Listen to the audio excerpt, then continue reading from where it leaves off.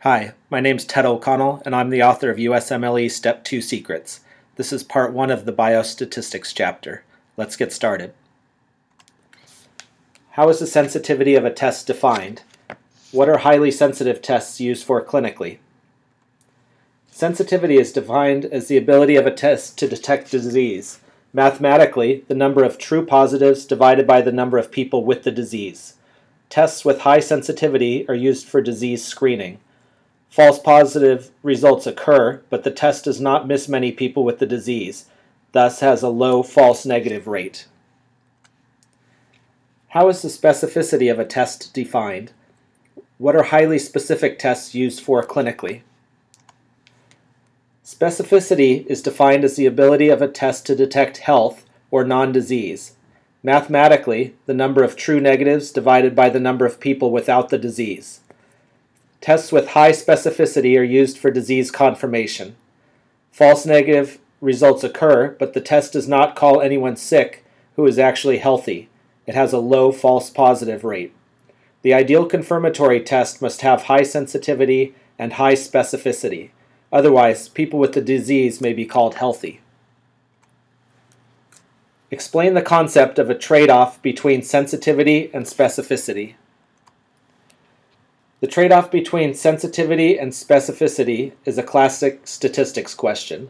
For example, you should understand how changing the cutoff glucose value in screening for diabetes, or changing the value of any of several screening tests, will change the number of true and false negatives as well as true and false positive results.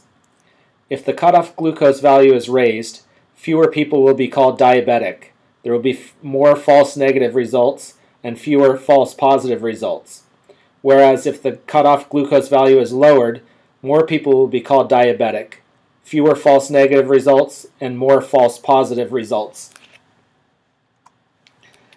Define positive predictive value, or PPV. On what does it depend?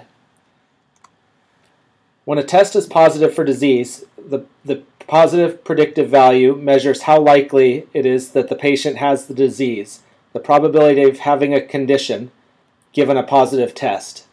PPV is calculated mathematically by dividing the number of true positive results by the total number of people with a positive test. PPV depends on the prevalence of a disease. The higher the prevalence, the higher the PPV, and the sensitivity and specificity of the test. For example, an overly sensitive test that gives more false positive results has a lower PPV. Define negative predictive value, or NPV. On what does it depend?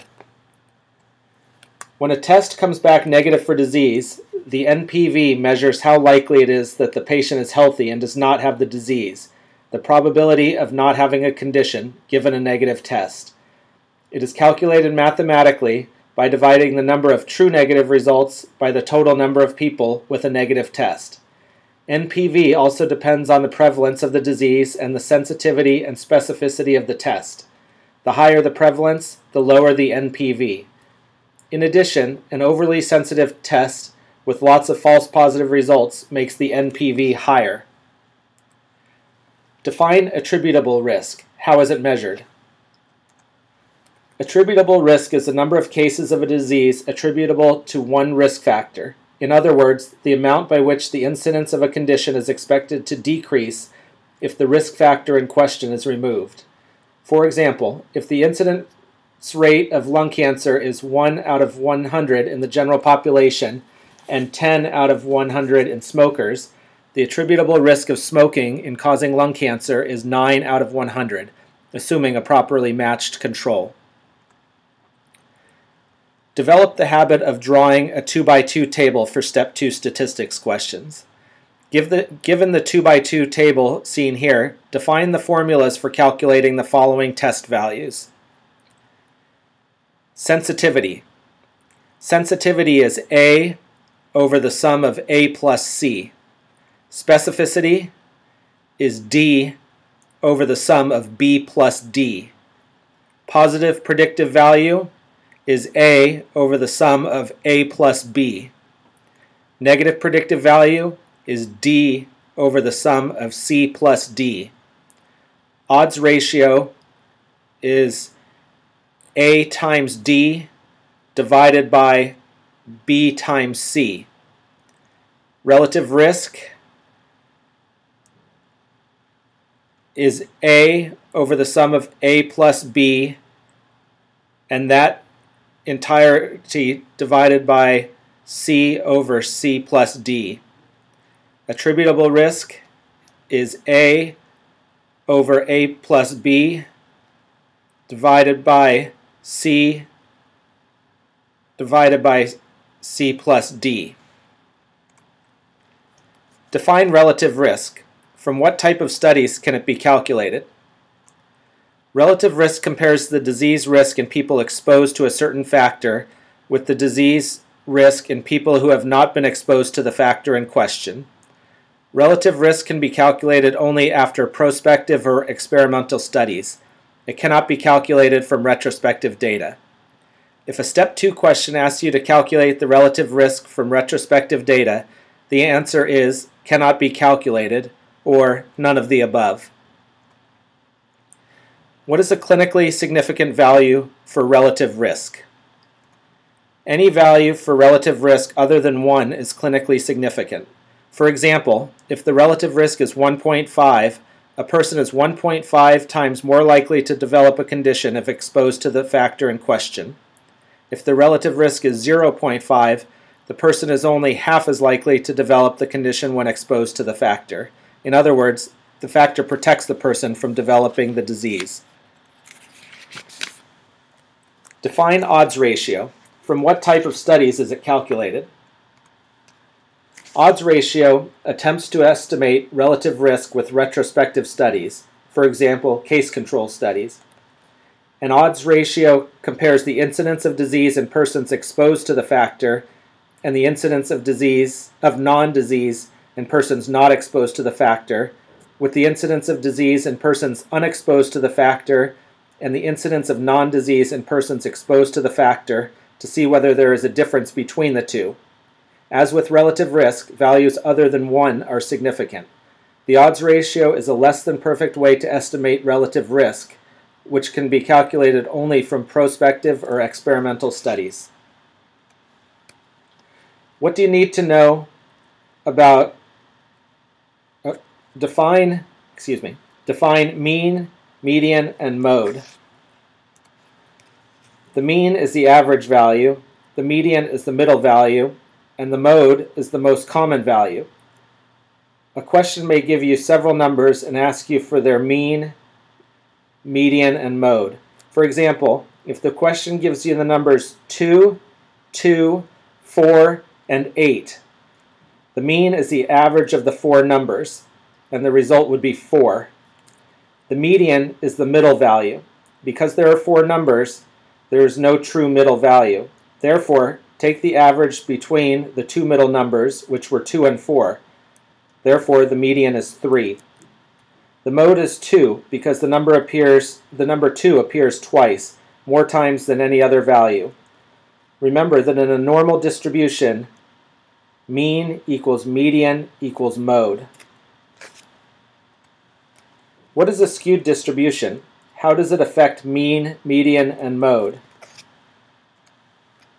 A skewed distribution implies that the distribution is not normal. In other words, the data do not conform to a perfect bell-shaped curve. Positive skew in an asymmetric distribution with an excess of high values.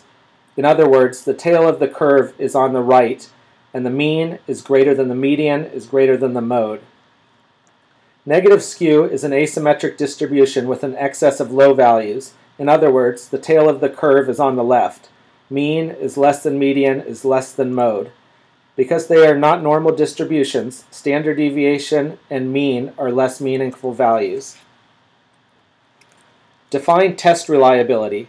How is it related to precision? What reduces reliability? Practically speaking, the reliability of a test is synonymous with its precision. Reliability measures the reproducibility and consistency of a test.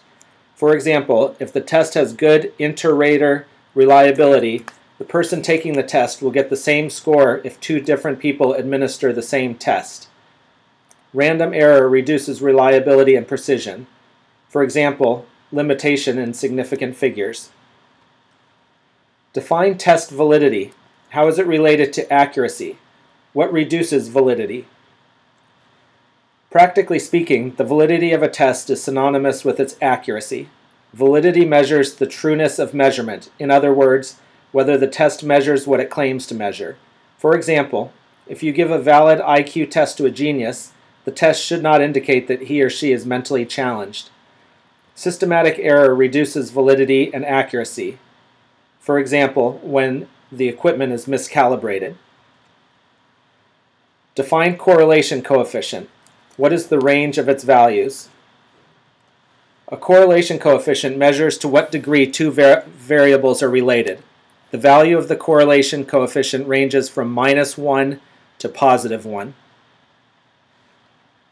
True or false? A correlation coefficient of -0.6 is a stronger correlation coefficient than +0.4. True. The important factor in determining the strength of the relationship between the two variables is the distance of the value from zero. A zero correlation equals no association whatsoever.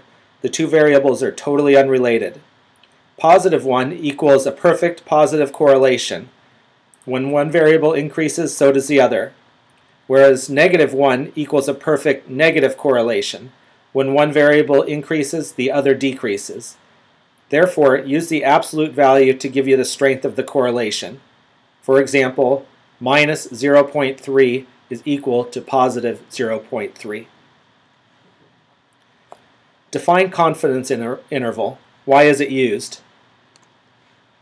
When you take a set of data from a subset of the population and calculate its mean, you want to say that it is equivalent to the mean of the whole population.